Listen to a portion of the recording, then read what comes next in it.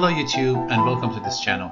In this tutorial I'm going to show you how to use the electrostatic simulator in order to be able to calculate the cylindrical capacitance as a simple example that I'm going to show you here. This is one of the examples that I found in the Maxwell tutorial sessions, and I found it interesting, and I tweaked it a bit, and I wanted to show you guys as well in this video.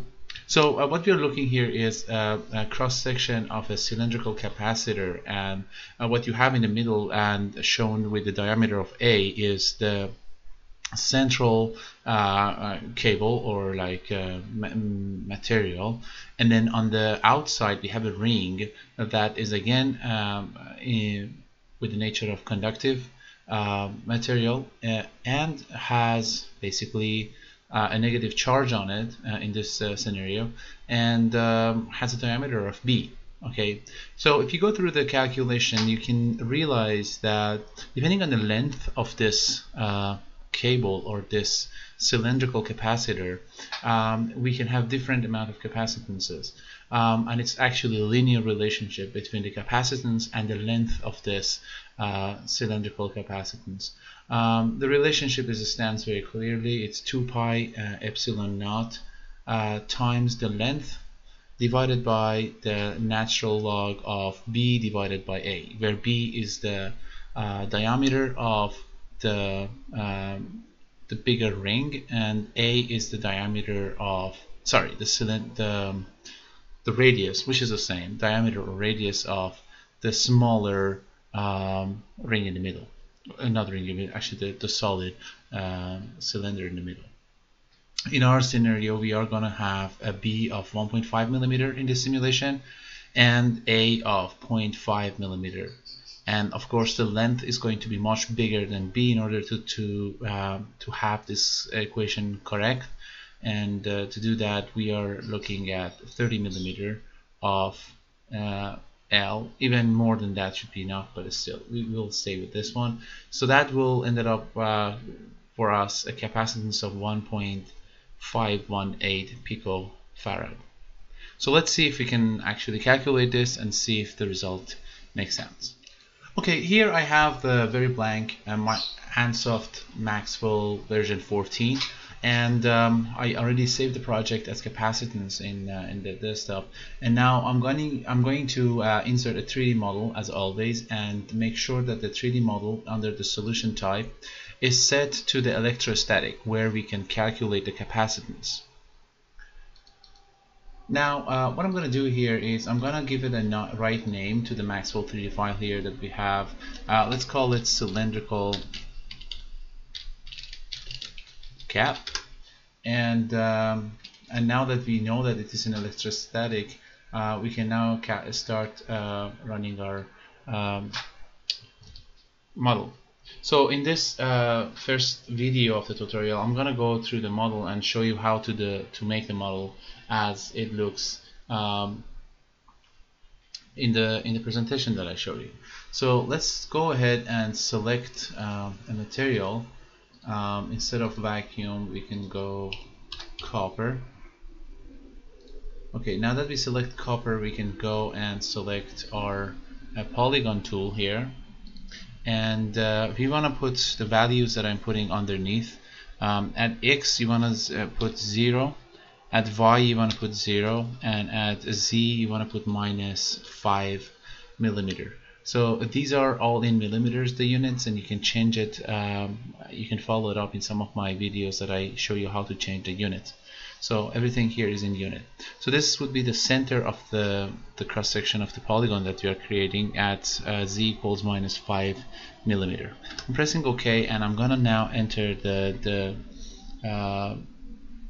the radius of that. So in the radius part, we want to have A equals 0.5, as you remember in the figure. So I'm going to put dx equals 0.5, dy 0, and dz equals 0, and that will give us what we were looking for. And then again, for how this polygon is going to go up, we want to say that we don't want to have any skew in x or y direction, so dx and dy equals 0, but dz we will put like a value of 30, which would be the length of our cylindrical coil. There we go. And the number of segments can be increased to basically increase our accuracy. Here I'm putting 24 segments, and I'm pressing OK on that. And on the attribute, I want to call this one basically the inner, and make sure that the color is representative. So let's give it like a copper color.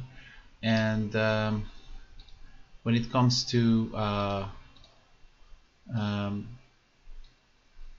transparency, I don't think that much transparency is required for this, so I'm gonna just put it 0. Okay, cool. Next is right there. Okay, next I'm gonna again do this polygon tool, and I'm gonna now create a gap. It's a tool that I can use to basically delete the outer part middle, so basically peel it off in the middle, and then I create the gap between the inner part and the outer ring. So to do that, we are gonna go again and say the center is gonna be 0, 0 and minus 5 again. So we put 0, 0, minus 5, and then the dx is going to be 1.5. okay, and then for the height of it, dx and dy is 0, and the dz is going to be 30, the same way that we had over there. And the number of segments is going to be again 25. This is going to be called tool, and doesn't matter if it's copper, and we will like get rid of this after we use it once. Pressing OK, and one last time we want to have another section here, and again we want to have basically 0, 0 and minus 5, and then we want to have, now here this is the thickness of the ring that we have, so it has nothing to do with the B or the capacitance in a way, but you can basically say whatever you want. In this case I'm gonna put something bigger than 1.5, so 1.8 for example, so it gives us a 0.3 millimeter of the thickness for the outer ring, and then 0 for the rest. And of course when it comes to the height of it, I'm gonna have 30. Okay, and same 24 segments should be okay. This time I'm gonna call this thing the outer, and you know, you can have a proper transparency in order to be able to see things, so I'm gonna make it at least some level of transparent, and same copper, perhaps different slightly color, and that's how we basically create the outer link as well. So okay, now it's time to subtract the basically outer from the tool. So we select the outer,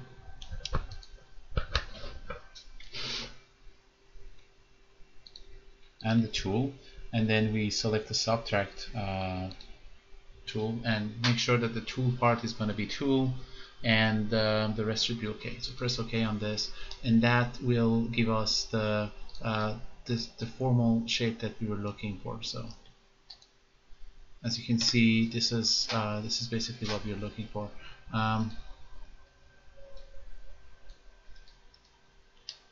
Okay, cool. So what else I'm going to do is I'm going to define a region, and that will basically conclude our tutorial here. So I just click on the region and basically make it to have a different style of padding for so basically what we can do is we can say 300, and then so basically for the x's we want to have 300, and also for the y's we want to have 300, but when it comes to the z we want to have 0 padding, and that's basically good for the terminals that we are defining, and so let it to be 0 for the z paddings. Cool. This will be our total figure, and I will continue this on the next tutorial for how you can run for the excitation.